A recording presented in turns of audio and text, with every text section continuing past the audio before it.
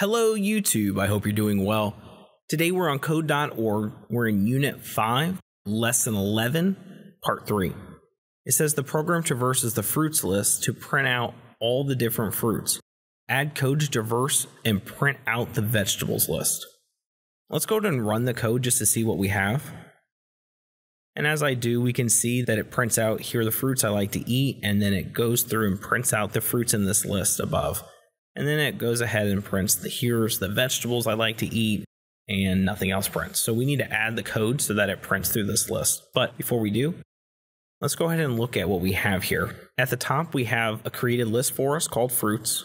Here below, we have a variable created for fruits.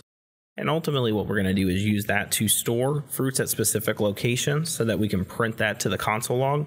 With that variable created, we have the for loop.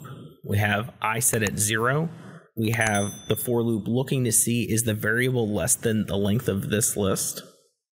If it is, it's going to run the commands in here, and then it's going to add 1 to the variable count.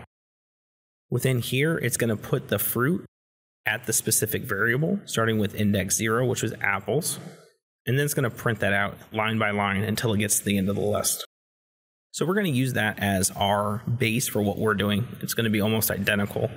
The first thing that we're going to do is create a new variable, and we're going to call it vegetable. After we create that variable, let's go ahead and go to the controls toolbox, and we're going to create a for loop. We'll leave the I variable listed as I, and what we're going to do is check to see is I less than vegetables.length.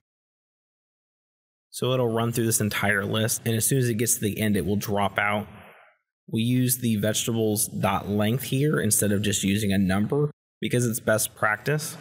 And it's best practice because should we add or remove from this list, using this instead of a number will automatically adjust instead of having to go in and edit that code. Within this for loop, we need to go ahead and set text for the variable vegetable. So let's go back to our variables. We're going to bring this one in, assign a variable, and our vegetable is going to be equal to vegetables. We'll do open bracket. We'll do the I. The I will be replaced with a specific index. And then what we want to do is console log that. In the console log, we're just going to go ahead and put in vegetable. And let's reset this and see if it works.